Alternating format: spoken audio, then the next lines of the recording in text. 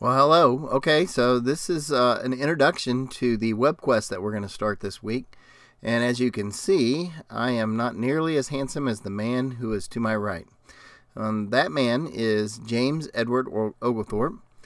And this image is a portrait of him at Belgrade in 1718. And it was done by R.W. Habersham in 1885. So long after the events of Oglethorpe's life.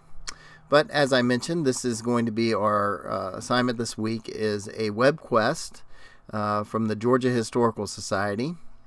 And it's a featured historical figure WebQuest. Was James Edward Oglethorpe a good leader?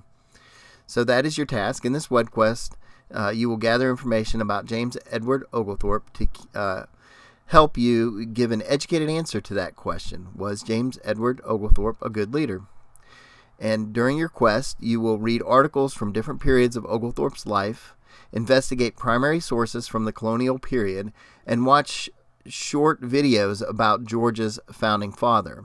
Guided questions will help you gather evidence to build an argument about Oglethorpe's leadership in the Georgia colony. So, with that being said, let's get started.